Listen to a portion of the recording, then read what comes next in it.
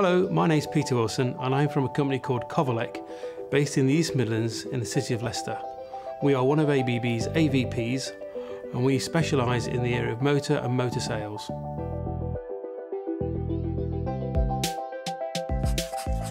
So the question that's being asked is, why do motors fail? Well, there are several reasons really, but they can be broken out into three main specific areas. Firstly, heat. Secondly, water ingress. And the third one is either incorrect sizing or improper installation. Heat comes from many factors. The loading on the motor, the ambient temperature the motor is running in, mechanical stress, even the thickness of the paint. So, what does the heat do to a motor? Basically, it breaks down the insulation system, putting it under stress, causing it to fail. 51% of motors, however, fail because of the bearings. Now that could be down to a lack of lubrication or even an over-lubrication.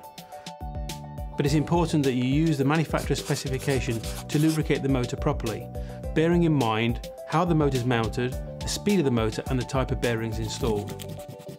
When it comes to the cooling system, it's important that this is maintained, that airways are kept clear and the motor is kept clear of debris.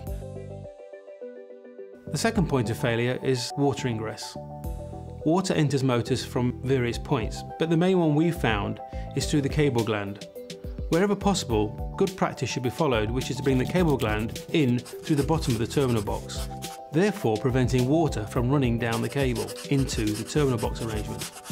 This we find mainly in the food industry, where they do washdown for hygiene. Thirdly, the cause of failure is down to either the incorrect sizing of the motor or the way the motor has been installed. It is always good to follow good engineering principles when installing a motor.